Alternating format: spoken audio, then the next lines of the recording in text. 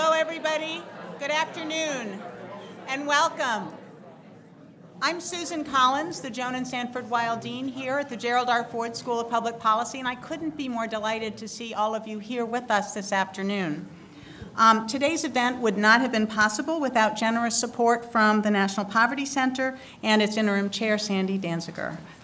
I also want to thank the School of Social Work for co-sponsoring today's event. I know that many students from social work are here with us. Very welcome. We're delighted that you're here with us, too.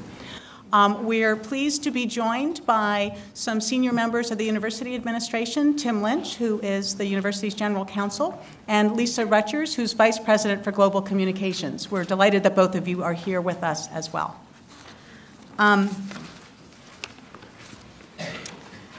Well, thank you for coming here to join us to learn from the School of Social Work and the Ford School's own Professor Luke Shaefer and co-author Kathryn Edin. They presented their work, which you were about to hear about, in Washington, D.C., to multiple audiences of policymakers, and I know that they are going to explore some of the really important policy issues and implications of the research that they have been doing with us here today. Luke and Kathy's book, $2 a Day, Living on Almost Nothing in America, has been featured in The Atlantic, The New York Times, Huffington Post, Chicago Tribune, and I could go on and on. It has received considerable, very well-deserved attention.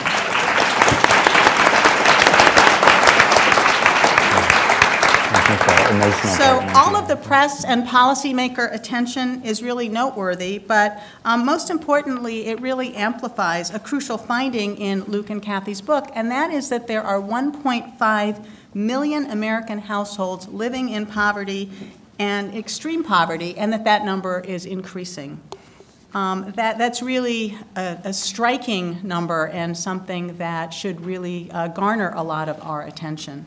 During years of on-the-ground research throughout the country, Luke and Kathy have documented families who are struggling under these extreme conditions, connecting to a very real face to that shocking data.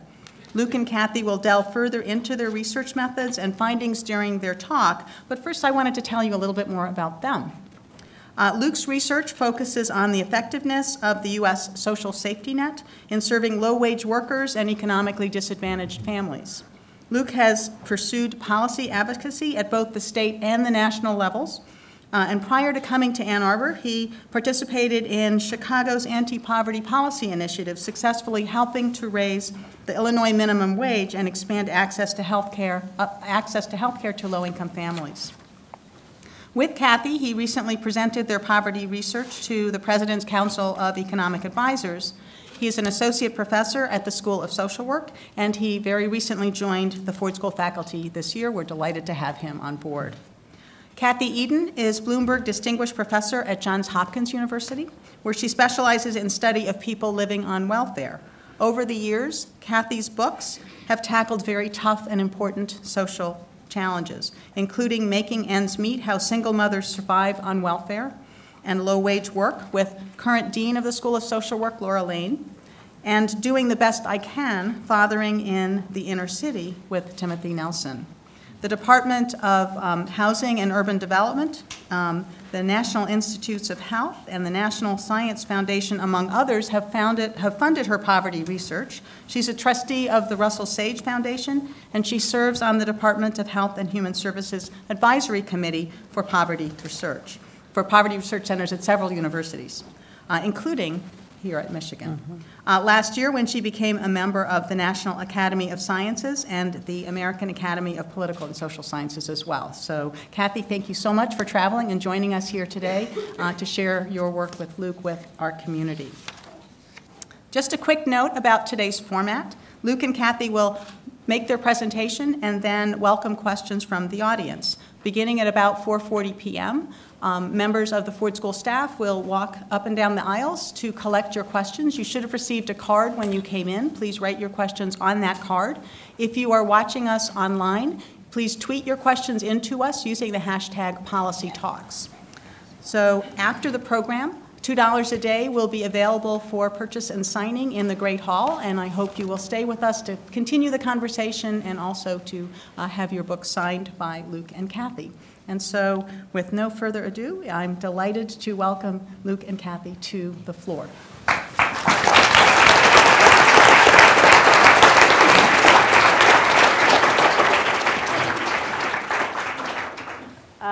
Thanks, Dean Collins, for such a warm and personal introduction. I'm going to start with the story because the story is how we got here. Sometimes graduate students want to know how you come up with ideas for research. My fail-proof recipe is to spend a lot of time with folks out in the field, and this was very much a story of how just immersing yourself in your daily life with the lives of poor people allows you to see something new. So as Dean Collins mentioned, at the beginning of my career, I spent 6 years running around the country interviewing low-income single mothers about their budgets with the Dean of School of Social Work, Laura Lane.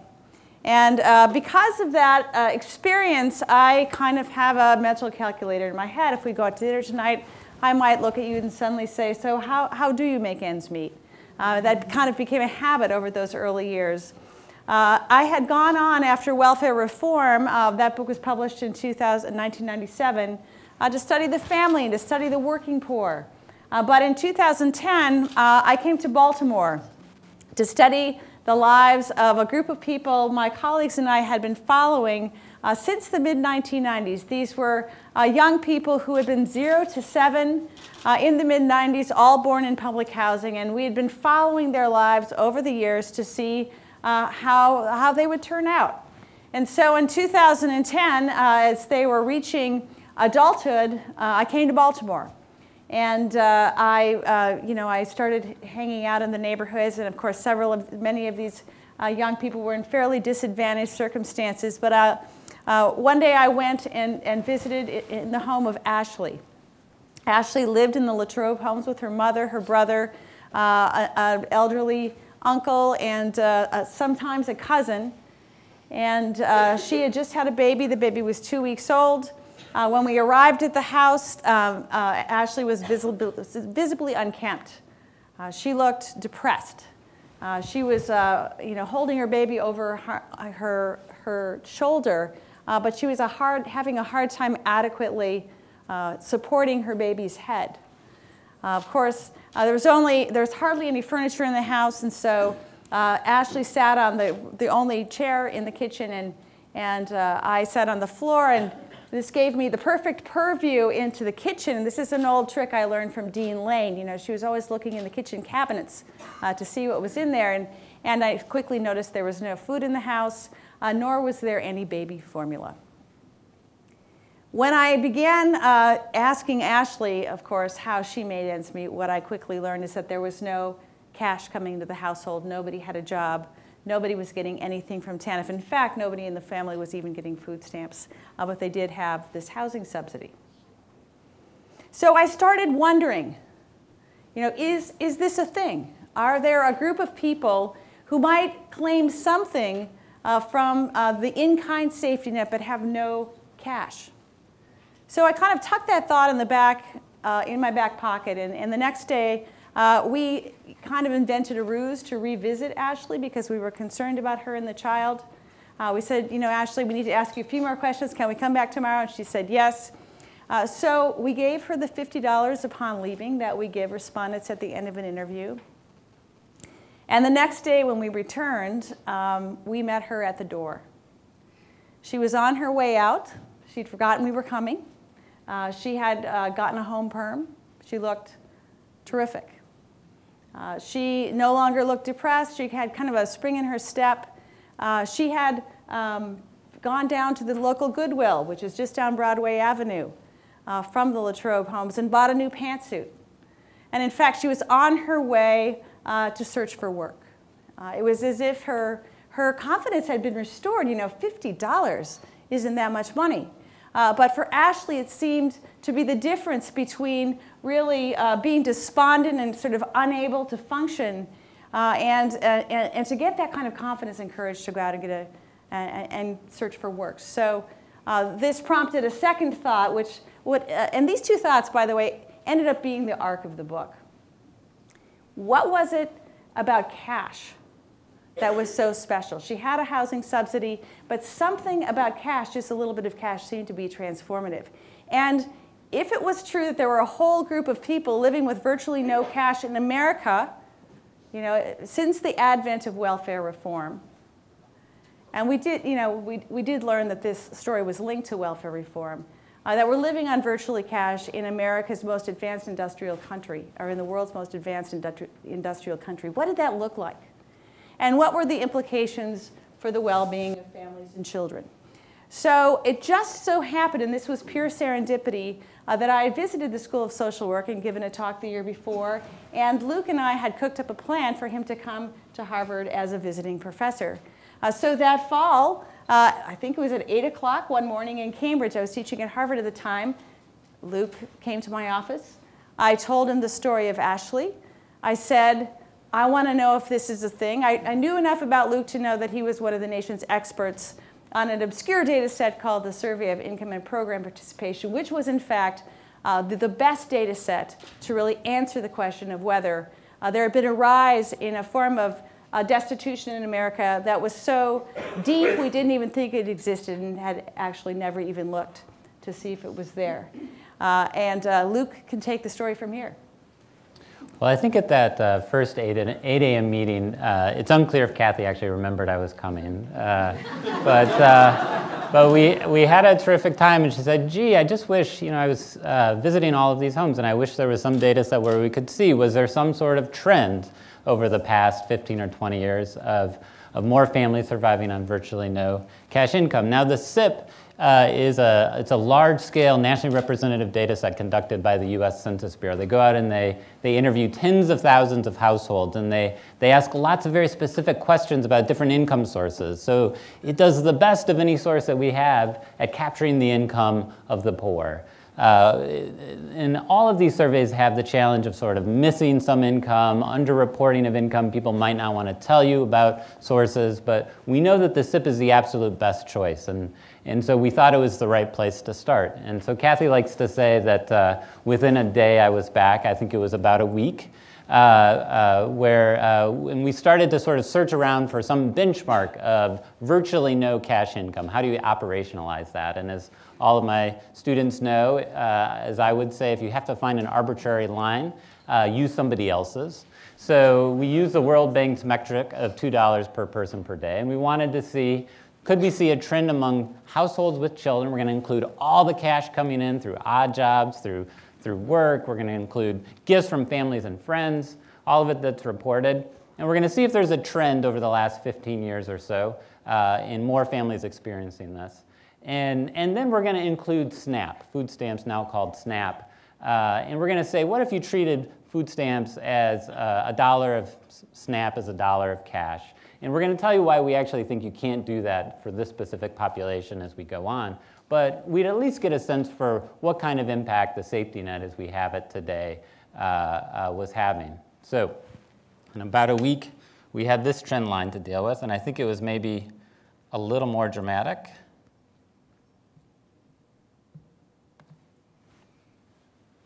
Than we were initially expecting. So this brown trend line is households with children who are reporting cash incomes of no more than $2 per person per day in any given month. And you can see it goes from about 636,000 as of mid through 1996, that's just before the 1996 welfare reform was implemented, to about 1.5 million households with 3 million children as of 2011. So that's more than a doubling, perhaps even a larger increase than we were necessarily expecting.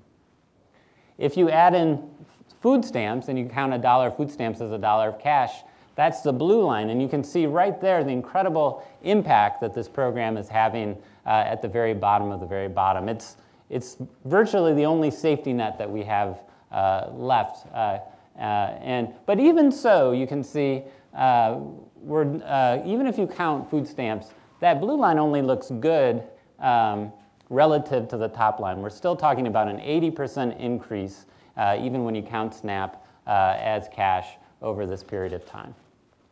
So we actually released this. Sheldon Danziger here at the Ford School told us to go ahead and release something. So it was a 5-page policy brief, probably the shortest thing either of us had ever written. And it ended up getting some attention, but it really raised a lot more questions than we had answers, right? What does it look like to live on $2 per person per day? Is this really just maybe noise in the data? You know, are people, is it just underreporting of income or something screwy going on with imputation? So we started to do 2 things. The first was we wanted to look for other sources of large-scale data that might say, you know, is this a trend that we can see in the population as a whole? Can we externally validate what we see in the SIP with these other sources of data? And the second thing was to start to try to find families, thinking that the proof was really, you know, right there. Could we find families that live like that? And if we could, what did their lives look like? You know, how did they get into these circumstances? And what did they do to survive? So starting just with the large-scale data, one thing is that the SIP is a longitudinal survey, so we could look over time, and we wanted to know, were these spells of families living on $2 per person per day, were they short spells, a family sort of experiencing a month or 2 months at a time, or was it really a story about longer spells? And what we could see when we looked longitudinally is actually the biggest increase was among these longer spells, what we call chronic spells, families who are living for at least 7 and as much as 12 months under this low threshold over the course of a year. And it's more than a tripling, right? So it outpaces the growth in the monthly estimates. We knew SNAP was a big part of the picture, right? It's this buffer that we have. And we looked in the SNAP administrative records. So if you go down to the technical appendix of the annual reports that they release, you can actually tally the number of households with children who are reporting that they have no other cash income except SNAP, right? So no actual cash coming into the house. So we plotted that, that's the dashed line, against the boxes from our most recent estimates. And you can see we line up really well in 1996. In 2005 and across this whole spectrum. And actually, when I saw these first 2 lines, I took the rest of the day off, because you virtually never see 2 sources of, you know, entirely different data line up that closely. And then the SNAP data actually starts to outpace us. So you see that it's going up to an even a greater extent than our comparable $2 a day estimate. As we started to get into the qualitative work, we saw that housing instability was a major piece of this. And so we knew that the nation's public schools in about the mid-2000s started recording the number of homeless children. These are children without a permanent place to live across the schools. We would assume that this is an undercount. So here I've sort of plotted the same, this trend line for you. And some of you can probably figure out in 2005, 2006 what accounts for that spike. It's Hurricane Katrina and everything that went on there. But you can see a very similar sort of trajectory, right, of increasing numbers of children at sort of a similar pace in extreme poverty. I'm sorry, without a permanent place to live. And then if you go to Feeding America, they have reports that they list every few years that captures the number of unduplicated Americans who have benefited from private emergency food programs. Now, again, this is not a directly comparable number, but we thought if what we were seeing in extreme $2 a day poverty was actually something that was happening on the ground, we would probably see an increase here too in the number of families seeking emergency food assistance. And you can see as of 2009, it goes up dramatically, right? And that's the effect of the Great Recession. But again, that sort of dwarfs actually a fairly sizable increase as of 2005. Between 1997 and 2005, this goes up by about 4 million more Americans seeking emergency food assistance. So across a series of indicators, right, using both nationally representative survey data and administrative records and reports from our charitable organizations, we can see a consistent story of deteriorating circumstances among the poorest of the poor families in the United States. So what did this mean? We decided in order to continue our collaboration, we needed to actually go back to households like Ashley's In order to understand 4 pivotal questions: who falls into extreme poverty? What's it like? What's the texture of daily life like? How do you survive? And what are really the implications for families and children of a level of poverty this deep? We were inspired, I think both as young people, by the work of Michael Harrington. And as you know, he kind of went on the road and exposed poverty in various places across the United States.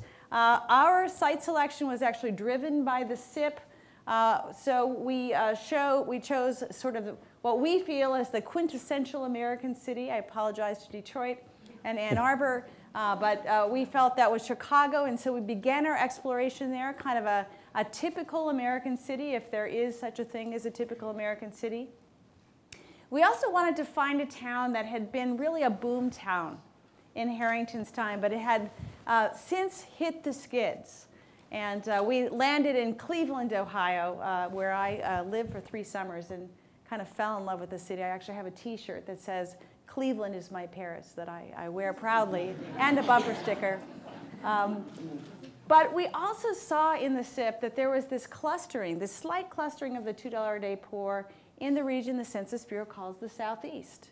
This is, of course, Appalachia and the Deep South. So we chose a site in Appalachia, the Johnson City, Tennessee area of eastern Tennessee. And what was interesting about this site is it had been deeply poor in Harrington's time, but had since seen a bit of a rebound, but still had deep pockets of poverty. And finally, we went to what one writer has called the poorest place on earth, the Mississippi Delta. Is Bethany Patton here? Can you stand up? Bethany Patton brought us the Mississippi Delta, so thank you, Bethany. Through her experiences at TFA, she was able to make amazing connections for us so that we can do in-depth work in the poorest place on earth. As you can imagine, this was quite an adventure. But I want to take a step back for a second and talk about the fact that we make the claim that what we see in the growth of $2 a day poverty is intimately connected to welfare reform. Now, at its peak in 1994, AFDC, the Aid to Families with Dependent Children program, the precursor of TANF, right, served about 14 million people, about 10 million adults, 5 million children. Okay? But currently, that number is dramatically lower. So today, we only have about 4 million people on the rolls, under 3 million children, just about 1 million adults by latest count. Okay? So the Center for Budget and Policy Priorities constructs a measure of the TANF to poverty ratio to get a sense of how many eligibles are actually able to access TANF. And of course, TANF is the Temporary Assistance to Needy Families program. It's the program that replaced welfare when welfare was reformed. So that number was at about 68% in 1996. And I just heard an update from Donna Pavetti that the current number is 23% today. Okay? Now, when I say there are 1 million adults left on the rolls, what's really crucial to understand over and above that is that half of those adults are in only 2 states. These are the states with the most vibrant welfare systems, although those systems have also atrophied dramatically, and these are the states of New York and California. So once we take out those adults, we only have 500,000 adults on the welfare rolls across the rest of the country. So if you didn't need that as evidence that TANF is essentially in receivership in the United States, or to use the title of our chapter, Welfare is Dead, you need to come with us to Chicago, where we met Madonna Harris. Madonna was living with her daughter Brianna, kind of moving across a group of homeless shelters in truly desperate straits. One weekend, while I was hanging out with Madonna and Brianna, there's absolutely no food in the house. The shelter wasn't serving any kind of meals. All they had was a gallon of spoiled milk in the refrigerator, the inspiration for the cover of the book. And I said to Madonna, "Why don't you just go to TANF?" She said, "Oh, haven't you heard? They aren't giving that out anymore." And we heard this again and again and again. The notion that welfare was dead. Okay? So we then went to Johnson City, Tennessee, where we met a young couple, Jessica and Travis Compton. And if you've read the excerpt in The Atlantic, Jessica is the plasma donator that we feature. And this young couple was truly desperate. They had gone months without work. In fact, as we talked, each time we visited, Travis was sitting at the window looking for the sheriff to come and evict the family from the home because they were so far behind on the rent. When I said, or maybe I think, Luke, it was you who said to Travis, what about welfare? What about TANF? And Travis looked stunned and said, what's that? Now, some of our respondents had heard of TANF or welfare. One such person was Ray McCormick, who steadfastly had resisted going to the welfare office because she felt that she was a worker and she didn't think that this was something workers did unless they were truly desperate. But that point came, and Ray did finally go down to the TANF office. And when she came back, her report is that she had been rejected and told, honey, there are so many poor people, we just don't have enough to go around. You need to come back next year. And there are more and more examples of states and locales, even local welfare offices that are engaged in these so-called soft diversions to keep people from the rolls. And in Q&A, we can talk about why TANF offices might be motivated to do that. Wow. Luke will fix it. But if you want even more evidence that welfare is truly dead in the minds of the $2 a day poor, all you have to do is go back to the SIP. So we followed children over the course of a year, and we looked at whether those children had any adult who was claiming even a penny from TANF or any adult who was engaged in the formal labor market. And what we saw here was truly stunning. Only 1 in 10 of these households was claiming even a penny from TANF over the course of a calendar year, while 70% had an adult in the labor market. Okay, so this was really important. This told us something. This told us this was not a story of a group of people who were sort of fundamentally separated, from the mainstream, who were sort of set apart. But these were families, for the most part, who were really trying to hang on to the ragged end of a low-wage labor market that had become badly degraded. And as we began, of course, delving into the evidence on this, we learned that the bad jobs of yesterday, even the bad jobs in the days of welfare reform were far better than the truly bad jobs of today. So the families who we talked to really envision themselves as workers, as Kathy says, and want to work. It's a core, with many, like Ray McCormick, there was a very serious sort of opposition to applying for TANF. But it was really a combination of the unstable jobs that were there available to them. We saw many examples of unsafe work conditions. Not getting enough hours is a core dilemma of the $2 a day poor, as well as work fluctuations, the number of hours going from, say, 10 in one week to 20 in another week, or 30 down to 20. And lots of examples of clear labor law violations, sometimes called wage theft, in the case where somebody might have actually gotten overtime, not being paid for overtime, or people being asked to clean a hotel room as a hotel maid before they clock in, or clean up the store after they had clocked out. So you had a lot of instability in the jobs, and you can think of most of our folks as those at the very bottom only having access to the jobs that maybe nobody else wanted. But they might be able to survive that if they had a stable personal life that could sort of make up for some of this. But in the case of our families, we would often see sort of the interaction of unstable work opportunity combined with unstable family life. So you'd see volatile living arrangements, right? A large degree of overlap with the number of children who are doubled up, not having a permanent place, not knowing are they going to be able to stay, and often actually subject to a fair amount of risk in these circumstances. In the case of these families, and I want to be clear, we don't think this is a story about the poor in general, but among those at the very bottom, they're often sort of seem to be situated in a social network of family and friends that are at best unsupportive and at worst downright harmful. So to give you two examples, Jennifer Hernandez, when we met Jennifer, she was had been living for 10 months in a succession of homeless shelters in Chicago with her kiddos, Caitlin and Cole, 9 and 7 years old.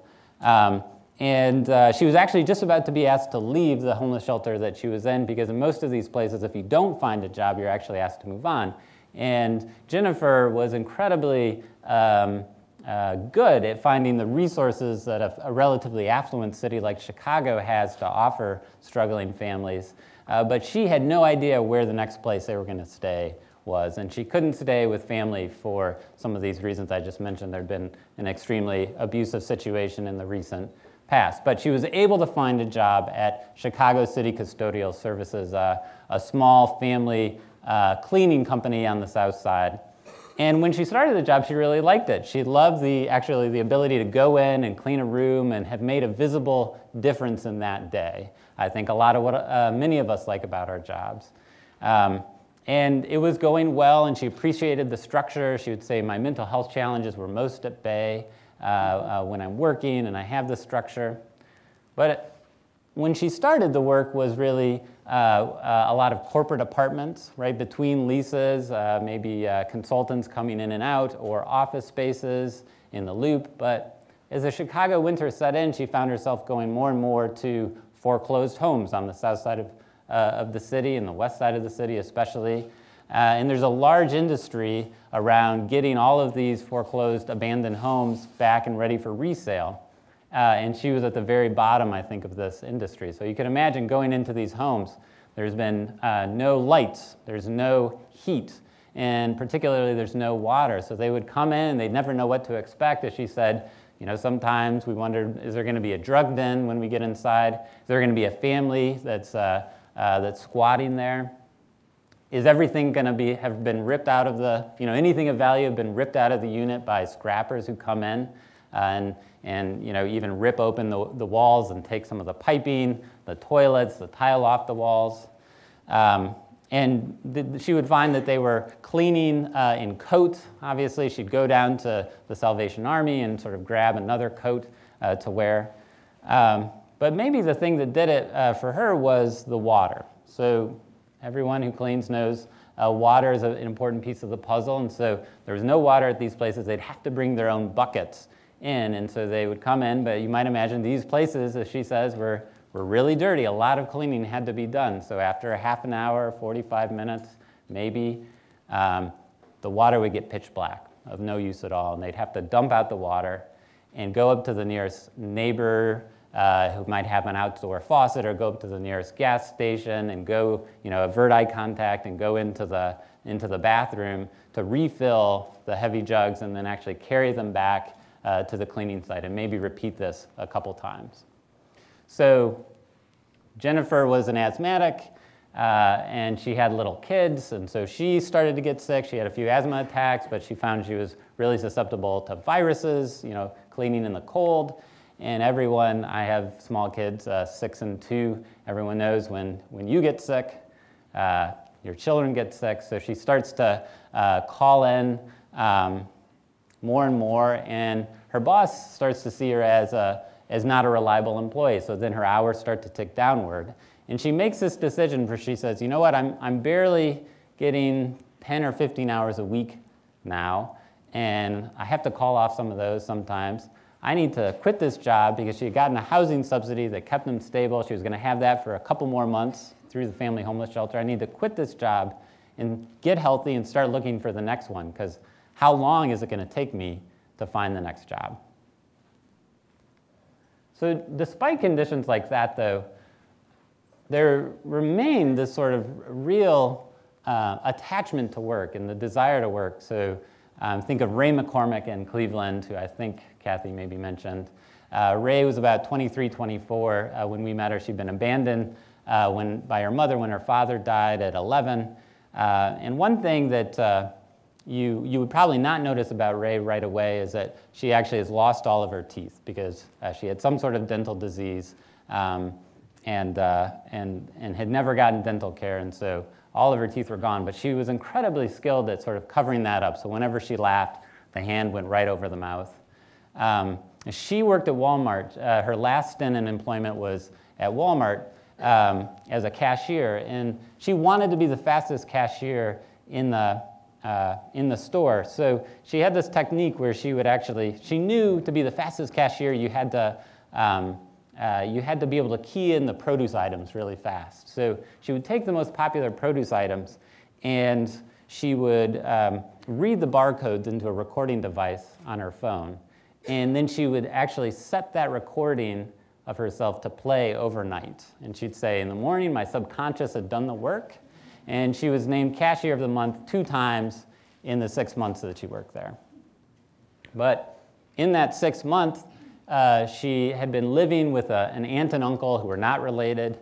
And she actually got into the truck that they shared, and she'd given $50 into the pool to get gas. And she gets in the truck to go to Walmart, and the gas light is on. There's no gas. The car won't start up. She goes in and says, what's the deal? You know, this is supposed to be for me to be able to get to work. And they say, well, you know, we were running errands, and we used up all the gas. Sorry. Ray has no way to get to work, and she calls her manager. She works in the suburbs, partially because she liked the ability to go to the suburbs, and I think, and get away from the city. She worked in the suburbs. There was no way to get there by public transportation. And she called her manager and said, I can't get to work, you know, can you float me a loan? I don't have any more money till sort of the next paycheck. And her manager said, if you can't get in, don't bother coming in again. So we see the interaction of both volatile work conditions with an unsupportive family. So if you think about our argument as a 3-legged stool, the first piece is really the welfare is dead claim. The second piece really is that work has become, welfare is dead, but work has become degraded to the degree that it's incredibly hard to raise a family. And in fact, it is the degradation of those jobs and job loss, which usually predates entry into $2 a day poverty. But the third leg of this stool is housing instability. Housing instability was ubiquitous among the poor. Rental housing has increased in cost by about 6% since 2000, but renters' incomes have declined by 13%. So we see this increasing disconnection between rents and wages. Of course, these folks have incomes so unstable that they're often unable to stay in a place of their own. They end up in a series of perilous double-ups or homeless shelters, and this is often when we see kids exposed to the greatest risk. But housing instability also interferes with work, and often both deepens and elongates a spell of extreme poverty, as do the family relationships of many of our folks. And it is in these perilous double-ups that we often see the true harm, the trauma, especially that children experience while their parents are living on less than $2 a day in poverty. Jennifer Hernandez at one point flees to an uncle's house to escape a bout of $2 a day poverty. He's a respectable groundskeeper at a country club. She comes home one day, of course, and finds him molesting her daughter, Caitlin. The family flees to a Goodwill, who generously clears an office for the family to live in for a while, since there are no family beds in the shelter. And when recounting the story, she said, I never expected that. Ray McCormick similarly has lived among the $2 a day poor on and off since she was 12. And asked about the trauma she experienced as a child, she says, matter-of-factly to us, I've been beat, I've been raped. And her daughter, at age 6, has also been molested. So when we start to look at the question that Kathy posed at the beginning of, is cash important? So we have some resources in non-cash, SNAP, some of these charitable organizations play a vital, vital role. But does cash matter? Really, I think the most compelling evidence of that is the work, the extent to which people spend their time trying to generate just enough cash to go on to the next day. So Travis and Jessica Compton, when Travis's work hours got cut down after the holiday surge at a fast food restaurant, the only cash coming into the household was Jessica's donation, I've been told to call it the selling of her blood plasma. So every 2 times a week, and in fact we're the only country that allows plasma donation more than once a week. But 2 times a week, as much as the law will allow, the whole family, Travis and Jessica and Rachel and Blythe, their 2 little girls, 4 and 2 I think, would actually walk down to the plasma clinic.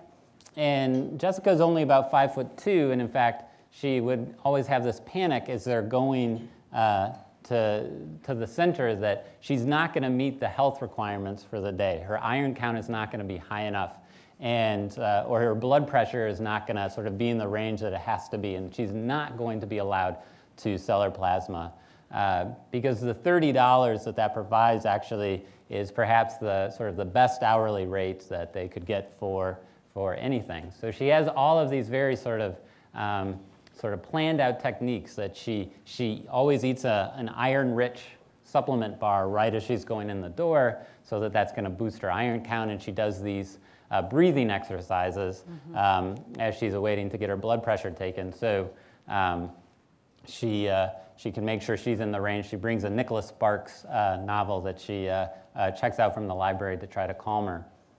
And across the range of folks, you see all of this sort of very serious strategies and I think almost an American spirit in a way, right? We originally titled this chapter The Entrepreneurial Spirit because it was all about sort of figuring out what resources you have, whether it's your blood, whether it's your body, to sort of get that little bit of cash that'll keep you going to the very next day. So you have to go back to the last slide real quickly. So plasma sales were so ubiquitous, right, that many people had a little divot in their arms from selling plasma. It was almost like a marker of $2 a day poverty, but a very debilitating thing if you do it very often. And many people actually weren't healthy enough or strong enough to be able to give plasma that often. Trading SNAP is probably not common among the just plain poor. We have a lot of evidence that it's actually quite rare. But among the $2 a day poor, it is actually ubiquitous. And generally, for your trade, you get 60 or even 50 cents on the dollar. And since food stamps actually don't generally cover, we know this from surveys, families' food needs for an entire month, this guarantees that you and your children will go hungry. But when it comes to buying socks and underwear for school, paying for the utilities, or keeping the rent going for just one more month, families do make that trade-off. Finally, we see just a lot of creativity. We occasionally see selling sex. We do see scrapping. But all of these are very, very low-level survival strategies that generate only a few dollars of cash typically, and really leave families both consumed with the work of survival, but also very badly off. Of course, the ultimate expression of this was in the Mississippi Delta.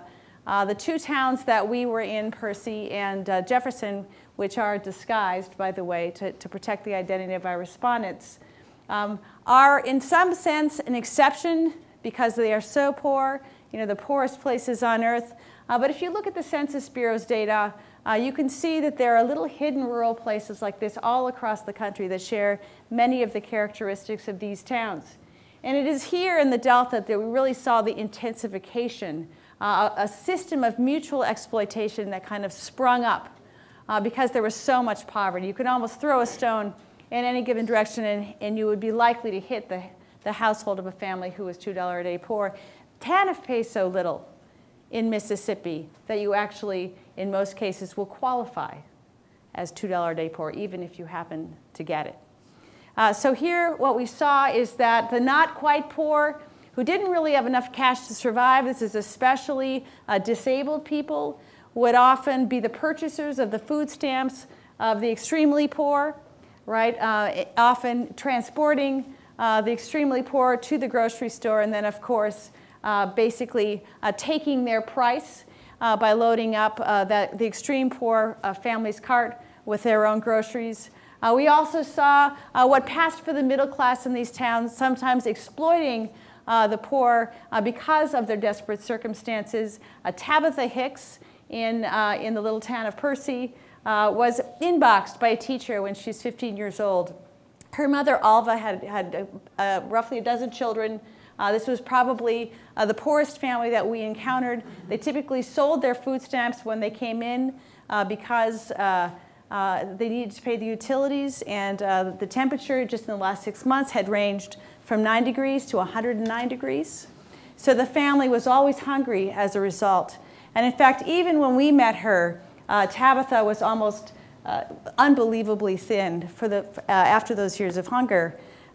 So a gym teacher Facebooked her when she was 15 years old and wrote to her as follows: "I've been watching you, waiting for you to mature."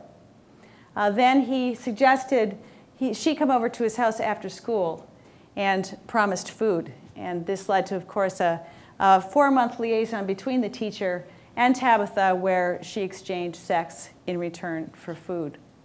Now, as we were talking with Tabitha about this story, I asked her, what did it feel like to be that hungry? And she answered as follows: "Well, actually, it feels like you want to be dead, because it's peaceful being dead." So what do you do with that? As we sort of set out to write the last chapter, trying to think what are the policy implications as folks situated in schools of public policy and social work. And I don't think we clearly don't have all the answers. We think that we need to do something.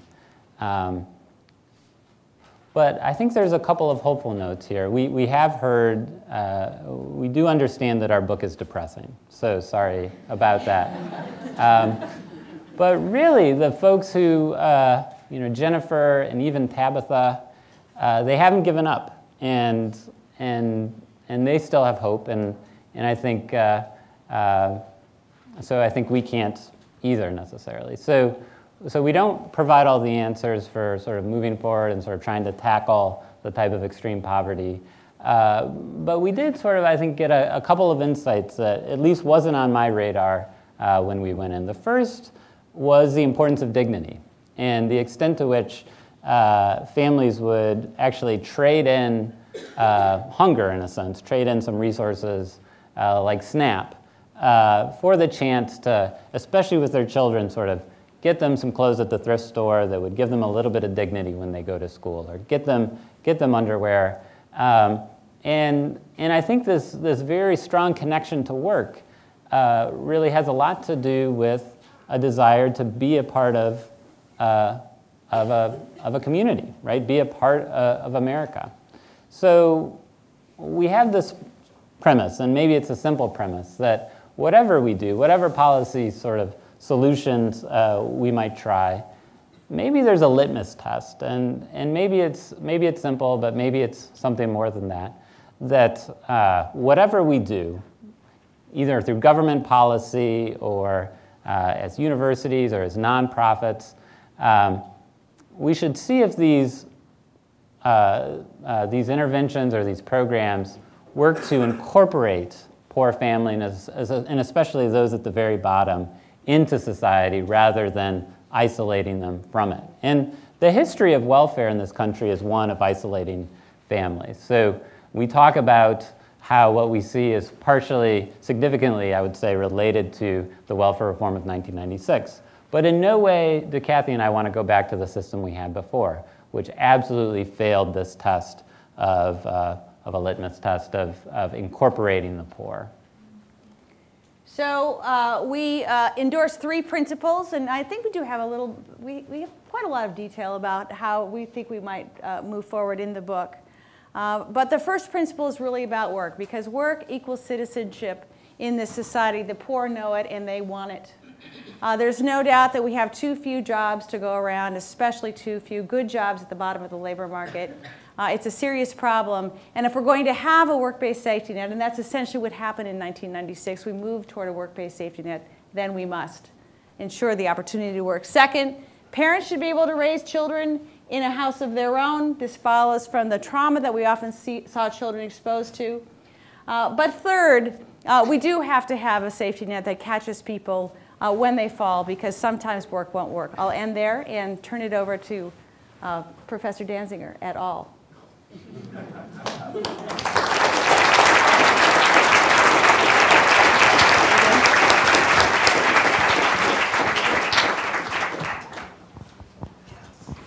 Okay, so a ton of questions have come in, a ton. We really appreciate it. And Rashid and Melanie are going to give you questions back and forth. They're sort of split between a little other ideas about causes and further explanations, and ideas about policy, questions about policies. So we'll maybe go kind of back and forth. First off, thank you so much. That was a wonderful presentation. My name is Melanie. I'm a first-year master's student at the Public Policy School here. Our first question, how might extreme poverty be growing because of mass incarceration, especially the removal of many men from their communities?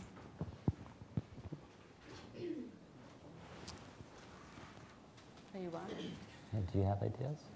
Well, you know, it's interesting. We were really looking at households with children, and certainly households are made more vulnerable when the father is taken out of the household and separated from his children.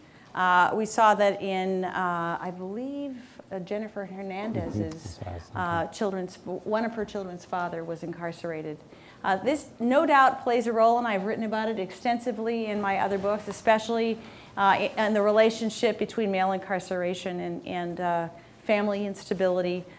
So it is important. It's not something that we focus on here because these families are often, what's interesting about $2 a day poverty is it's sort of an equal opportunity condition, right? We see white families as well as Black and Latino families on the rolls, and in fact, I think half the families in the SIP are the households are white.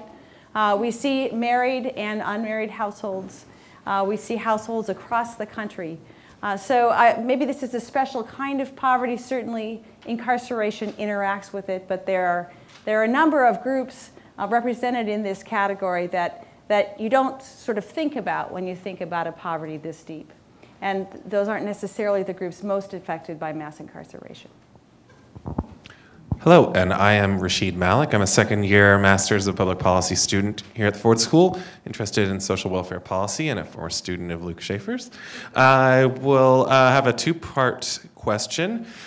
What administrative burdens are imposed on those living on less than $2 a day when they seek government assistance? And how can we, and as policymakers, design programs that alleviate that burden and improve access and use of these programs? Good. So this gets us into the question of why TANF is sort of failing, even I think in its stated mission, temporary assistance for needy families. And I at least thought when we started this investigation that it was really about work requirements, which were part of the sort of the welfare reform, and it was about time limits, right? Lifetime limits. That would make a lot of sense, and those play roles. But really, I think the bigger factor is the structure, the very structure of the block grant itself. So the way that TANF is set up is to say, states, here's a fixed pot of money, right, that we're going to distribute across the states. And by the way, we're not going to sort of adjust it for inflation at all. So it's declining in real value every year since 1996. Here's a fixed pot of money, and you can use it for cash assistance, right? You can use it for the stigmatized program that not many people like. And if you do that, we're going to impose a lot of sort of restrictions on you that you have to have a certain fraction of the caseload working, and you have to take care of this and that.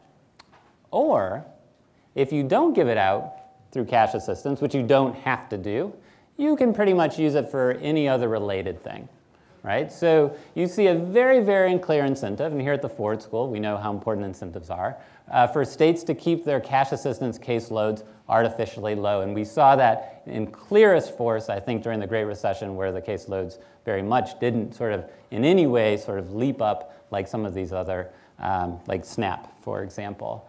And in a case of a lot of states, they've actually kept their caseloads incredibly low. So you might not just have 23 out of every 100 poor families on the program, but I think we have some states that are down to 8 or 9 poor families out of every 100 on the program. And in those cases, a lot of those states are actually redistributing that money to other things that they would have spent on anyways.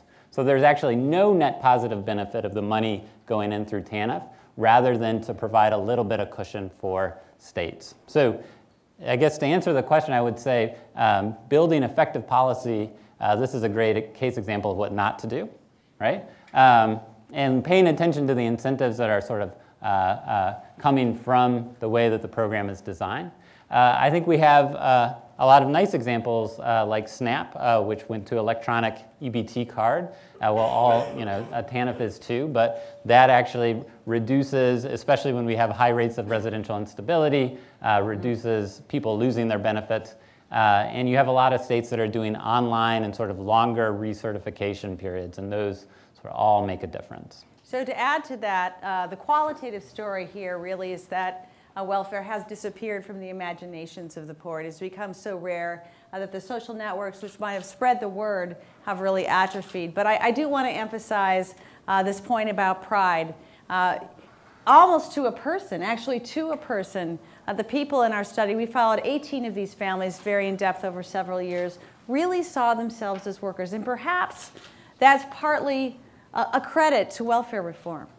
You know, back when Laura and I were studying, Dean Lane and I were studying welfare acceptance in the early 1990s, mothers would say, I don't know if I can be a good mother and a worker. Now they say, I don't know how I can be a good mother if I'm not a worker, because I have to model the value of education to my children. So for better or for worse, a strong work identity motivates a lot of job seeking, and that's what you see over and over again in this book, these heartbreaking, seemingly endless searches for work. But it doesn't make people very eager to come to TANF's door, because that is really the antithesis of what workers do to survive. Can you expand a bit on the role of mental health in the extreme poor? So we saw a significant degree, I think, of mental health challenges. And we could trace a lot of those in the stories of the families to what's called in the literature adverse childhood experiences, right? So this is the sort of experience of physical, sexual abuse, emotional neglect. And we know very clearly that these sort of experiences, and especially cumulatively experiencing many of them, follows a person through their lifetime, and we can see very clear associations with physical health and mental health.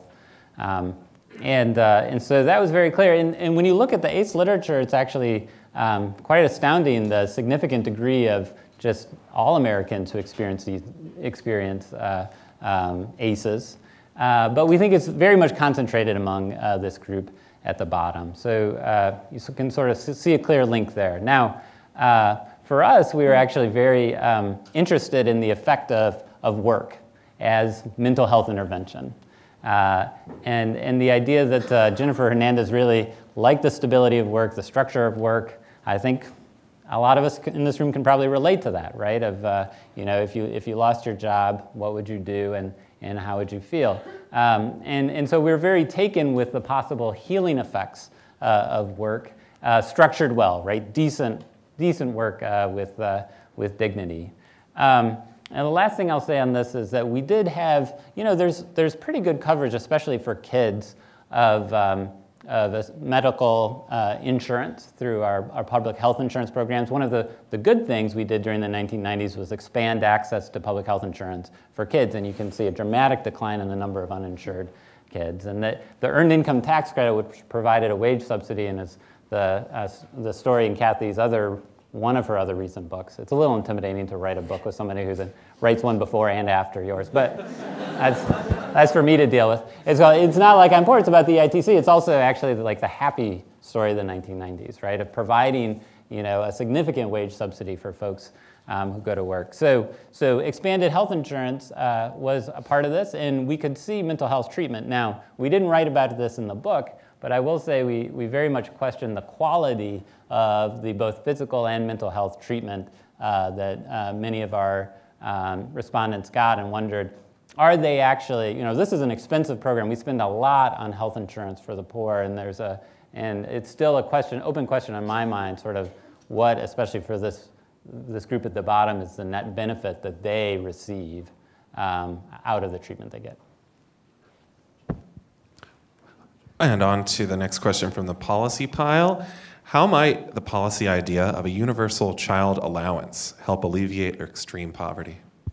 So people have, Lauren Summers and others have sort of noted that we may be running out of work, that automation might be affecting many jobs in the U.S. I know people have varied opinions on this. I think in one piece he suggests that we need some sort of guaranteed minimum income to get us out of this mess of too little work.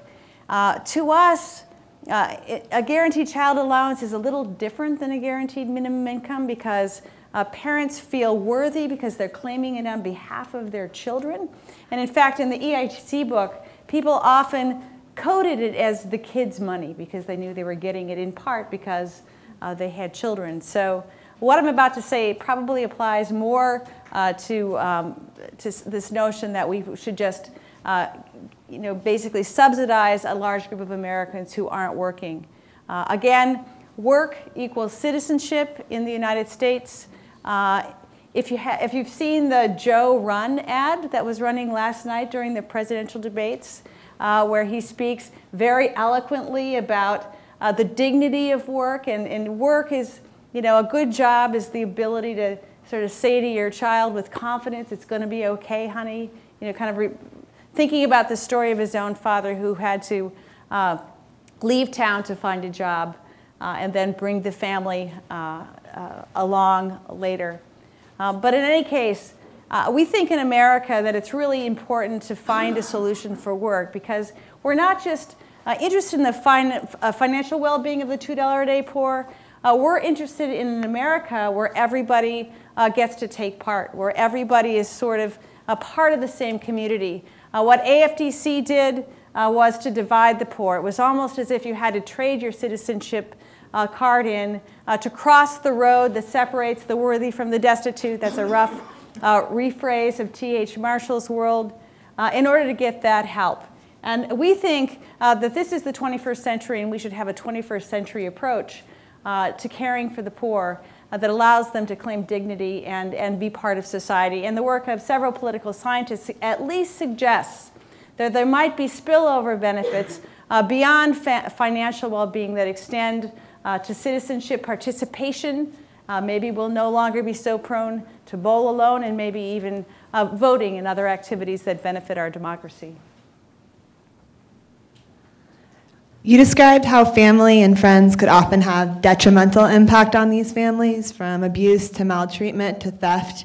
Did you find any trends that challenged this, such as family networks in smaller towns in the South or communities with more active churches and social clubs?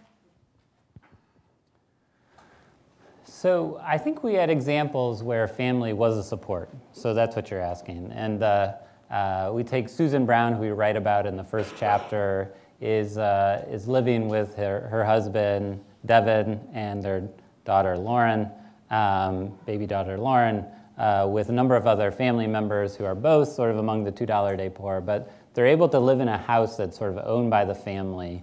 And it's clear, actually, you can see Susan, as we've followed up with her sort of after the book, she's doing the best, I think, of virtually all of our respondents, right? And so that family buffer is an important one. So I think what we were trying to note in the book was that that family is not always positive. In fact, it can be a serious detriment. And again, we're not trying to say this is a story about the poor or in general, but I think among this specific group, there's almost like a selection effect of, if you're in these circumstances, but you have family that can support you, you either get out very quickly or you never sort of fall into the sample we selected. Next question. How optimistic are you for a genuine policy response to the new data you've discussed? Well, I think we're both pretty optimistic people, so maybe that's what I'm going to reflect here. But, you know, I do think that we are in a moment. I mean, the reception of this book, both at the state and federal level, has been absolutely astonishing. People seem very hungry for the information. They seem moved. But this is one voice among many sort of pointing out the degradation of work and the deepening need of families, not just at the very bottom of the labor market, but maybe even the bottom 40% of the labor market that's experiencing many of the things that our $2 a day poor are experiencing, but to a less severe degree. If you were watching the debates last night, you might have seen the anti-Walmart ad, another total heartbreaker. It was as if those families could be our families. So people are catching on. There's pressure for increasing the minimum wage. Some folks are even thinking about expanding the reach of the EITC. So if not now, when? I actually applied for a job at Walmart as part of this book, and Kathy was my reference, and I didn't get a call. But yeah, I think we're both sort of pessimistic and incredibly optimistic at the same time. And you think in Washington, it's very hard to sort of do anything. Maybe we'll see sort of more stuff at the state level, and I do think you can't expect sort of any one book to sort of really move the dial. It has to come with other things, but maybe we'll be a part of it. You also just never know sort of when the policy windows are going to open up. So what doesn't seem possible, you know, for David Ellwood writing Poor Support in the late 1980s becomes very possible, like in the first month that he goes into the Clinton administration, where they expanded their earned income tax credit, which is, by the way, billions and billions more than we ever spent on AFDC. It's just you can only get it if you work, so it's not really a safety net, right? So so maybe it'll happen, something good will happen this year, maybe it'll happen 5 years from now. I will say that as we've been in Washington, I think the notion of doing something to create more jobs and government intervention, whether it's through public-private partnership, is more on the table than it was, I think, 5 years ago. Thank you. Next question. Reading your book, I was surprised that more of the extreme poor didn't turn to drug trade, though you mentioned other felonies. Do you think this is about character and their commitment to parenthood, or is there an economic calculation behind this as well? Not available or worth it? Okay, great question. You know, one of the things that gives me great comfort is I've been in this business a long time. I've talked to thousands of poor families across 11, let me see now, roughly, 15 different locales across the United States. So we restricted our sample to parents with custodial children, right? Parents with custodial children very rarely sell drugs. Why? It's because they're almost certain to lose custody of their kids to the state, and their kids are their most precious asset, so they don't want to do that. Now, are there drugs in the Mississippi Delta? Are there drugs in Chicago, Cleveland, Johnson City? Absolutely. But it's generally not parents who are engaging in those kinds of behaviors. So it is interesting how we tend to think of drug dealing as sort of this ubiquitous activity. And you do hear a lot about it in all the locales that we talk to. But these are parents desperately trying to keep their families together. If they weren't tough, we would have already lost their children to child protection. Their very living circumstances often put them at risk of CPS involvement. Paul Heckwilder had the 22 people in his house. He was very nervous to engage with social services because, of course, that would have violated the rules many times over of how many children could be in the same room and what their ages and genders could be. So I'll end there, but it's a question that comes up every time, and it's actually quite interesting to see how little we see of this, especially since all of our families except one actually did have to commit at least one felony in order to survive during the period that we observed them. Our next audience questioner asks, besides the welfare reform, have you seen major changes on the in the low-wage labor market side that leads to more instability?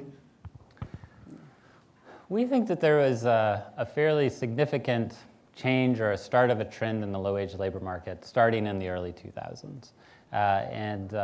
And we've actually, I think, a lot of us have thought it was there, and we're starting to get more data that I think confirms that. And a lot of that has to do with the prevalence of these sort of unstable sort of work conditions outside of wages. So low wages is a part of the story, right? But these, keeping large part-time workforces, keeping, this sort of very closely linking consumer demand to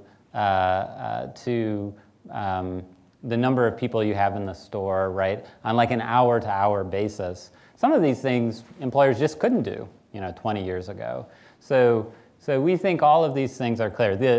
Actually, we see a lot of examples of on-call work also, where somebody doesn't get paid but is actually required for sort of a set of hours to be by their phone and able to come in. Or in some cases, they actually have to call in every couple hours just to see if they're wanted, and they don't get paid for that.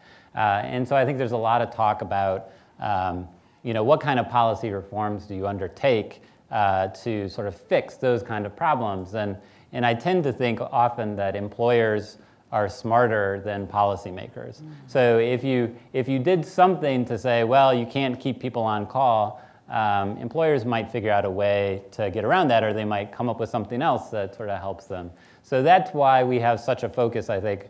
I think we absolutely need to look at policies that can kind of curb some of these. One thing we can do is try to curb the extent of labor law violations that exist, right? So as it is right now, it's better for an employer to sort of not pay overtime if people actually get overtime, or to sort of engage in some of these practices and risk being caught, because chances are they won't be caught. And if they get caught, the penalty isn't that bad, right? So actually benefiting from those is better. So maybe we just start by enforcing what we have on the books.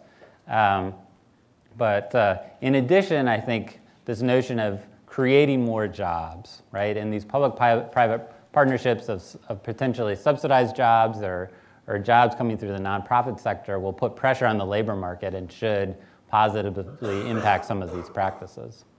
Having said that, the problem is really big, and I think many of the programs we can point to right now are pretty small. So we also say in the book that we might actually have to reconceptualize how we think of work and how we think of the government as an employer. And maybe this is too big of a thought for a policy school, I hope not, but there is so much work to be done in our communities. There are parks that aren't cleaned or are not open because we can't afford the personnel to keep them open. We have recreation centers that have limited hours, public libraries that are barely open.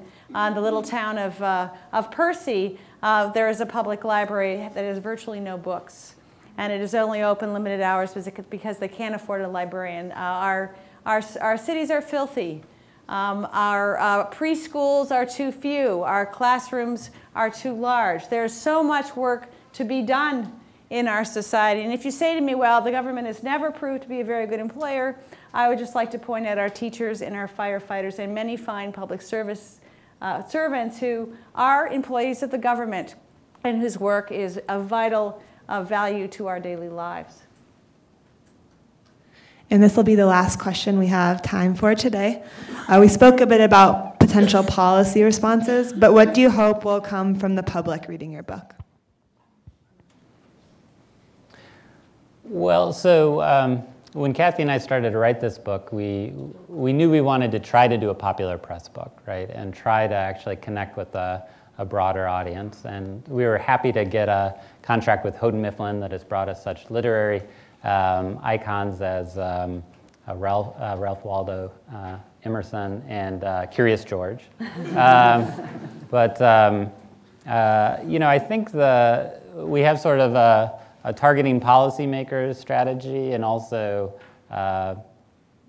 being a discussion point, right? And I hope maybe the book goes a little bit along these lines of social incorporation, that it allows, we tried to tell people stories. My mother was a professional storyteller, so I've sort of known the importance of stories for a long time. Tried to tell the stories in a respectful but honest way, right? And try to sort of bring people to meet people that they wouldn't have ever met in their life because, we're so stratified in society. So I think we would be really happy if people picked up this book who didn't necessarily agree or had thought a lot about poverty in the United States and used it as a sort of a resource to hone what they, sharpen their ideas about what poverty is like and what we should do about it. Well, thanks again.